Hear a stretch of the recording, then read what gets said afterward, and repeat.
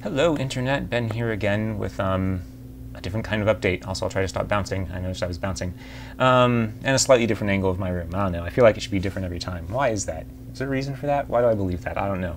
You get to look at some old Xbox 360 and Wii U games and my funny old black and white printer, toner printer, which, who prints things anymore? Apparently I do now and again. I don't know.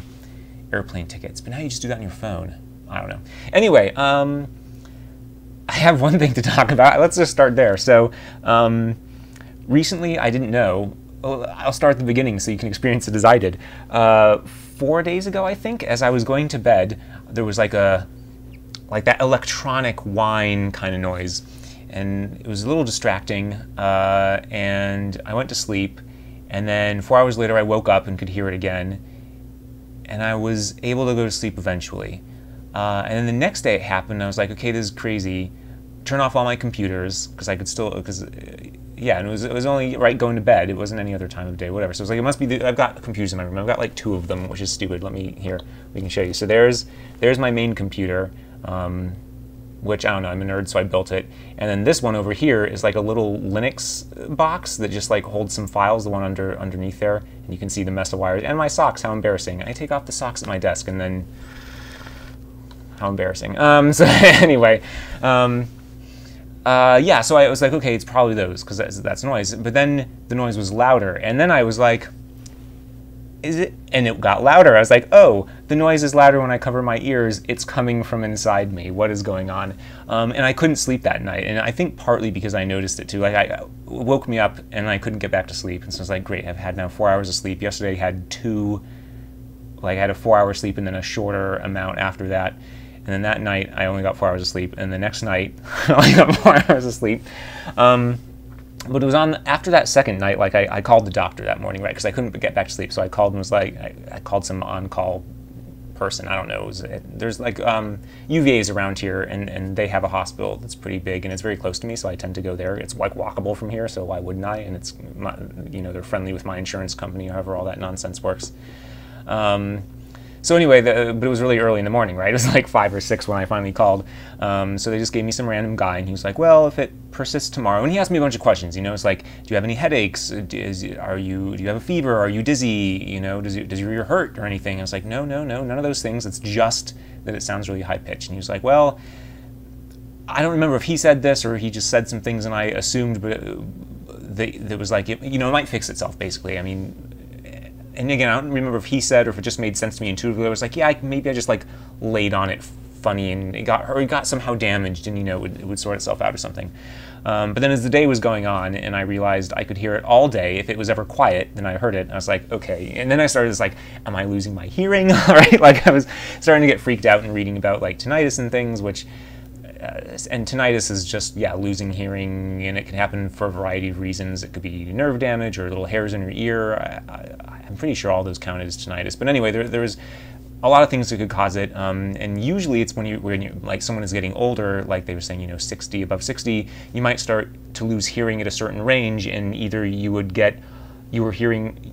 If you were losing low-pitched sounds, then you'd have a low-pitched hum, and if you were losing high-pitched sounds, then you'd hear a high-pitched hum. And the reason, apparently, is that your brain isn't picking up that sound anymore, but your brain is like, I should be picking up that sound, why am I not hearing it? And so it just like kind of jacks up the volume on the range that it's not hearing to try and pick up that sound, because it's worried that it's not getting all the information it needs, right? Your brain is being like, whoa, clever brains. How do brains know to do that? That's wild. So anyway, I was like, I'm not waiting, because I can't do another day of 4 hours of sleep. So I made an appointment. They were like, well, you can't actually make an appointment here, but you can go to a walk-in clinic, blah, blah, blah, whatever. So I went in, and she asked me all the same questions. Well, and they took my temperature. The nurse did first, and there was no fever. So I was like, okay. And then so when the doctor came in and asked me, she was like, do you have a fever? And I was like, well, I would have no way of knowing, but you guys took my temperature and said I don't, so I guess I don't. I mean, obviously if I had a thermometer at home, I could know. And I did buy one once, because I got like a nasty flu a few years ago. I don't remember, but I bought a thermometer, and it was just wonky and gave different results every single time. I was like, oh, this thing is useless. So I just don't even bother anymore. But anyway, so didn't have a fever, no dizzy, no nothing, no symptoms, right? Just the hearing thing. So finally, after asking all these questions, she looks in this ear, which And I told her, it's like, I think it's mostly on my left ear. It seems like it gets louder on my left ear than when I cover my right ear, but I'm always kind of hearing it inside me, right? So it was hard for me to say. So I didn't want to say for sure, but I was like, I'm pretty sure it's at least mostly my left ear. So she looked at my right ear is fine, looked at my left ear, and she's like, oh, yep, I can see there, it's infected. It's obviously clearly infected. Which, like, in some ways it was frustrating, because it was like, you know, it's like I had to talk to this guy, and he was like, oh, I don't know, just wait a day, and you know, she was asking all these questions. It's like, well, you don't have any symptoms, right? And they both were like, well, you don't have any of these symptoms. It's like, it took 20 seconds to just peek in my ear and for them to be like, oh, yeah, there's obviously an infection, right? So I don't know. Like, in some senses, that's frustrating, but in other senses, I have gone into the doctor before for things, and they're just like, I don't know, it's probably nothing, you know, and then it goes away in a couple days. So it's just like, I don't know, who knows, right? Bodies do all sorts of things. Something can get hurt and you don't know. I mean, I've woken up before and I slept funny or something and my neck hurts, right? So it's like, things can just happen in your body and your body fixes it. So I understand why they ask all these questions. And I know that there are people who are worse, who are scared about everything. And so they ask all the basic questions, right? And if you don't have a fever, you probably don't have an infection. Except apparently I did, right? So I don't know. So anyway, I understand why they asked the questions, but it was also frustrating, but also then vindicating, to be like, I knew it was my left ear, you know? So anyway, so the good news, kind of, is that I'm on antibiotics. I always worry a little bit about antibiotics just because of antibiotic resistance, although that's more because of the meat industry. Thanks, meat industry. I mean, I'm not a vegetarian, although I think it's right to be a vegetarian, and I do try to be conscious of that and eat less meat. I feel like there is a culture. I don't know if it's a culture, if it's just somehow in my family that I grew up that way or something, but there does seem to be, no, because I've observed it in other people, there is this culture, it seems, that when you go out, if you don't get meat, it wasn't worth it, right? And I didn't really think about that, but then I was noticing it. I was like, I should be eating less meat. And then I was like, wait, why every time do I go out, I have that feeling too? Where does that come from? And then I noticed, yeah, everyone seems to do that, or a lot of people do anyway. So I was like, oh, I just don't get meat all the time, right? Like when I'm going out to a buffet, it's like I don't have to get the chicken or the lamb or whatever. Like, vegetables are good too. Like, they taste good. It's about the spices more than what the spices are on in a lot of cases. So anyway, and the other thing though that I worry about with antibiotics, like even if my individual avoidance I don't think really helps the problem at large, I do worry about the microbiome. I've also seen a lot of things about your microbiome. It's only starting to be understood. And it can get screwed up and it causes all kinds of weird things. And the microbiome also apparently, one of my friends has Parkinson's, and apparently your microbiome starts to do a funny thing, or can, before you start to notice the effects of Parkinson's. So like, the way I read it was like, that's a signal that it's happening, not that it's causing it. But again, it's like microbiomes are weird. They're not well understood. And so I worry when you take an antibiotic, it's not like it's a magical antibiotic that only hits the ear infection. I mean, she kind of mentioned this, is like, too, because there was possible, like, maybe I'd have other infections. Like, they were like, give us your urine and things, right? And they're going to test everything. She's like, but even if we find anything, this antibiotic is going to kill it all, right? But it also kills good things. That's why we have probiotics, too, because we know that antibiotics kill not everything, but, you know, indiscriminately. It targets a lot of different things. So I worry about that. Just like, man, do I really have to take antibiotics? But it's like, well, I don't want my eardrum to rupture, right? That would be a bad thing. So anyway, so the good thing is that I'm on antibiotics now, and that will clear up the ear infection. And it's also interesting to me because, like, I was talking to my mom about it, and she was like, the only time I saw your dad cry was when he had an ear infection. And I was like, mine doesn't feel like anything. I cannot tell.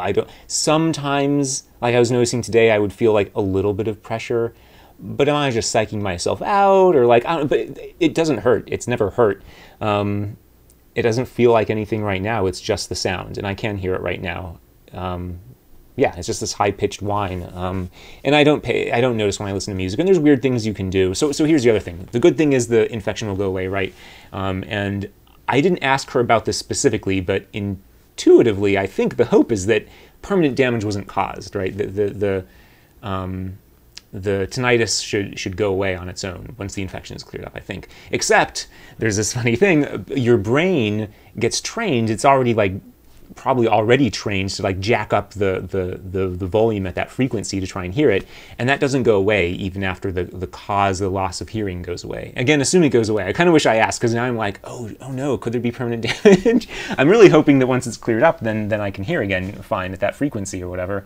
But even if I can, my brain is still now trained to jack up the volume, so you kind of have to do these weird like exercises where you listen to weird sounds at different pitches. They've got, you can like find them on YouTube, and it was interesting to see the comments because there were people being like, "Oh, this helped me so much. My tinnitus, whatever, it really helps for like a day or whatever."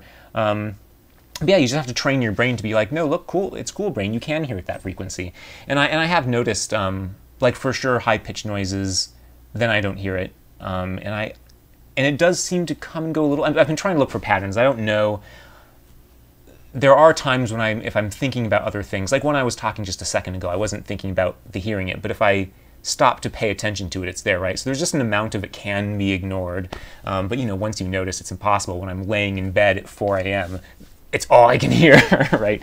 But also you can just train your brain to not jack up the volume on that by listening to those sounds. And apparently there is an amount of, like when it is permanent, your brain does get used to it, but at least if comments on YouTube are to be believed, there's people who've like for 3 years just tinnitus, always making a noise. I'm also so jealous, this is unrelated, but I have a friend who I've known since college, and she'll sleep through anything. Like I remember in college, a bunch of people hanging out, and she can just pass out and go to sleep. And that's true still. Like if we're hanging out, you know, she'll just like go to sleep while we're watching something or something or whatever. And I don't know how she does that. I cannot sleep with noise. And now especially I'm jealous of her because I feel like, I don't know, maybe it's different when it's inside your head like that, but I can't help but think, man, I bet she could just sleep through this and it wouldn't even bother her. Whereas apparently it wakes me up after pretty consistently 4 hours of sleep. Something I did notice and tried, and I don't know if this is interesting to anyone. If this has ceased to be interesting, feel free to stop listening. But another thing I tried doing was listening to a podcast, because I had noticed that even though I can't fall asleep with the noise around, I've sometimes stayed up really late watching like speed runs on GDQ or listening to a podcast. Like there's a couple podcasts I listen to, and those ones tend to have episodes that are like an hour long, an hour and a half.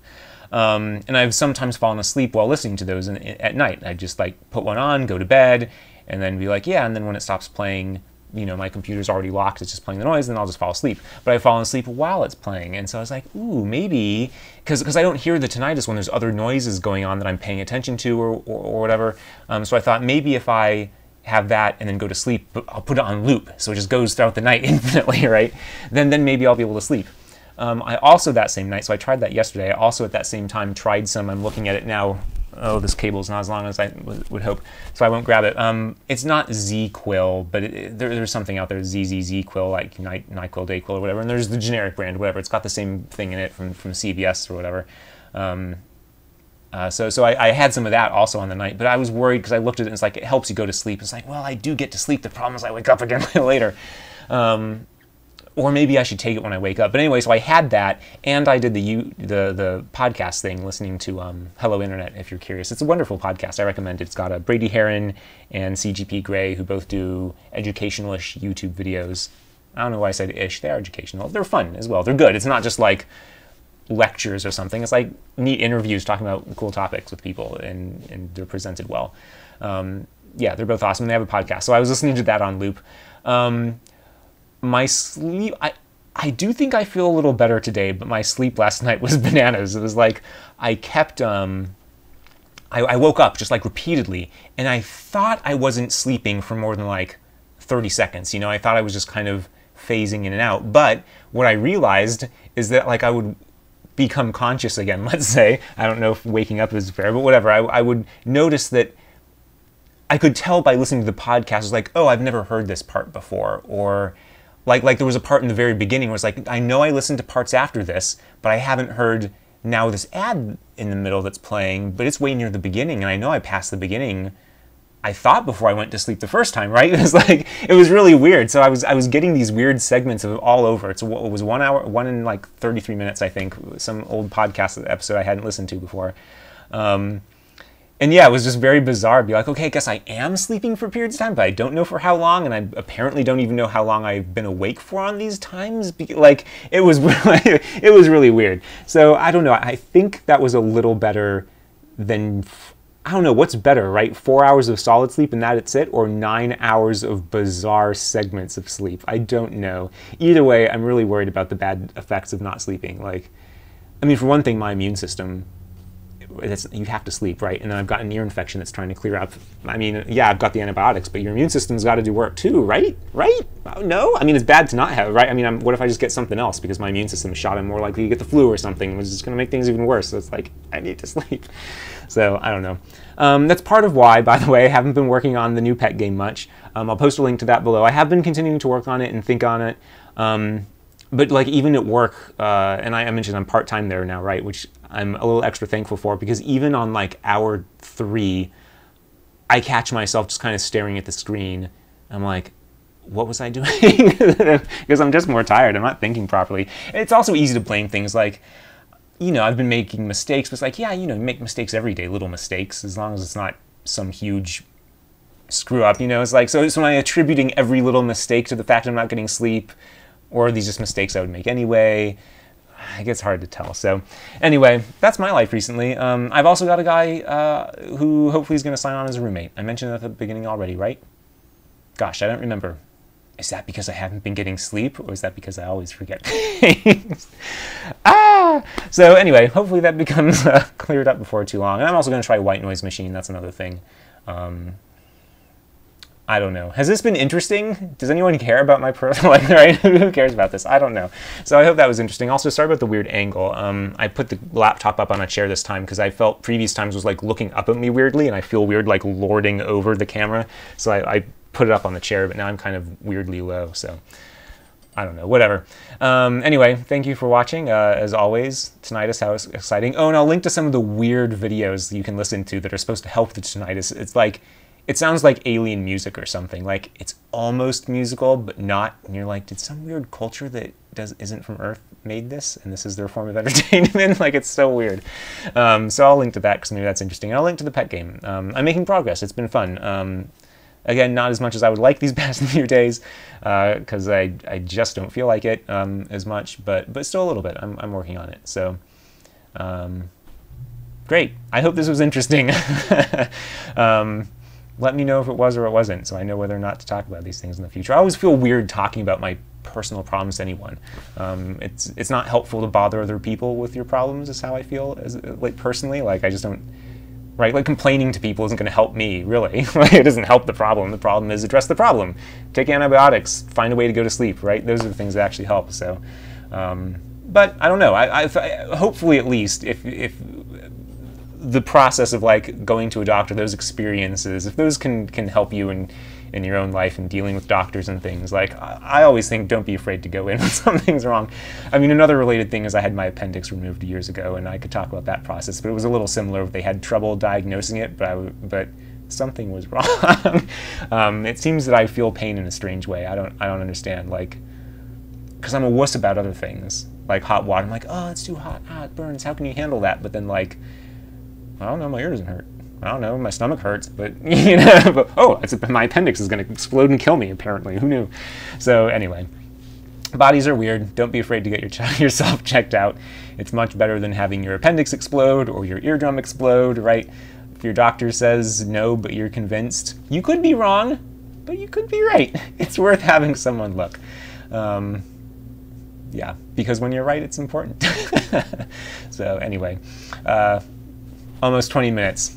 I'm never gonna get under 10. I'm sorry. Maybe I shouldn't try to. I should make that my goal, and that way, if my goal was 20 minutes, I might go for 30, right? So at least if it's 10, I go to 20. Whatever. Goodbye.